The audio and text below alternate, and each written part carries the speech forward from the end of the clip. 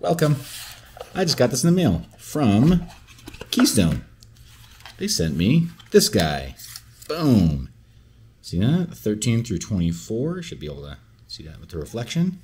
And then 1 through 12. It's got this little tool that comes with it, little Phillips head screwdriver, so I can take the plate off of this side, also take the plate off of this side. Apparently I need,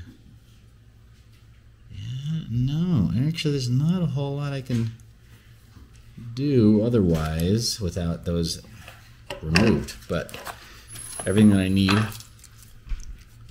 there we go, so some additional screws just in case. The instructions plus a tamper-proof set of stickers that will wrap around the edges once I'm done. And of course, yeah, a coupon code. That's fun. The instructions, but I think it's relatively straightforward, right? These are the stainless steel inserts. They are all in plastic to make sure that they don't corrode, right, or oxidize.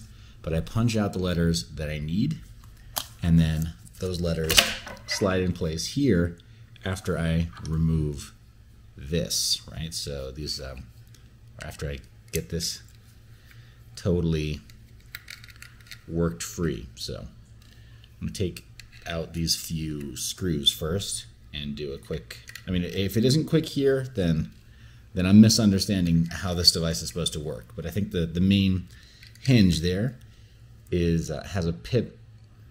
It's a rivet that's in place. I'm going to say a pivot, geez. Talk about word association. I think just the fact that it rhymed got me confused. It's also a little bit early in the morning, trying to get this out of the way before the rest of my day creeps up on me. But yeah, bada boom, right there. That guy twists out of place.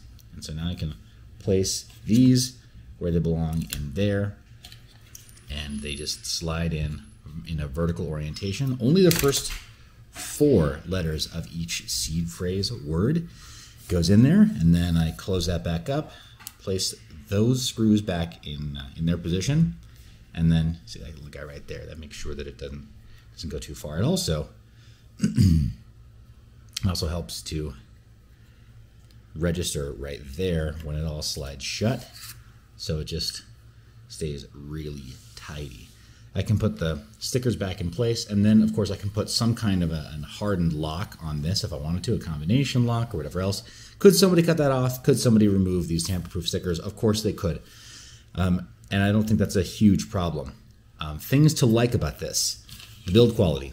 I've seen some destruction tests on this. I'm not going to do any destruction tests as I'm reviewing any of these kinds of seed plates. I think that that's just unnecessary for right now. But the fact that it has a lock that you can add to it, or that you could put, you know, literally just put a bolt, a nut and bolt through that if you felt like it, or whatever, steel cable through this and multiple others. It means that you could place the entire family's items like this in some kind of an underground container. You could do the whole like bury your seed phrase thing, and you could get several of these for the family and lock them all together with a longer U-bolt style lock. That could be cut off. The thing that I take issue with on devices like this is that, let's just say that you walked into my home when I'm not there, you see this. What do you presume this is? It says Keystone on it, so you know it's by a crypto and Bitcoin hardware wallet manufacturer. Even if you weren't familiar with this particular item, right, and you didn't know what it was initially, it wouldn't take you long to figure it out. So if it has a lock on it, all you got to do is take this. Eventually, you know, over time, you're going to figure out how to work your way into this. And of course, the tamper-proof stickers don't help me know that it's been tampered with if you take this with you. So the entire security model of having a metal seed plate still requires you to figure out where to hide it so that people are unlikely to find it. However, all that said, Keystone has made a fine product here. This thing works great. I know from experience that popping these out and putting them in place is easy. You saw me get this thing undone in just a few seconds, and in a video that's under 8 minutes long, I've been able to take that apart, and I would, if I had these popped out, I'd be able to put that in a very short amount of time and then put it back together. So I love the main hinge right here with the rivet in place, right? That's sort of the pop rivet that they have there. So that's been pressed into place. So you don't have to worry about build quality. Once you get that ready to put back together, then that little locking nut right there, that little detent right there, will make sure that it always goes back into the correct position, and you can just log it away as you need to. Keystone, thank you so much for sending out this unit for testing and evaluation. I was not paid for this video, and Keystone did not review it before I published my thoughts. Thanks so much for tuning in, and be sure that you are hitting that thumbs up and that you're subscribed so that you see more reviews like this. You tell me in the comments, was this helpful? Do you think you'd pick one of these up? If so, I am going to put my affiliate link in the description and also in the pinned comment.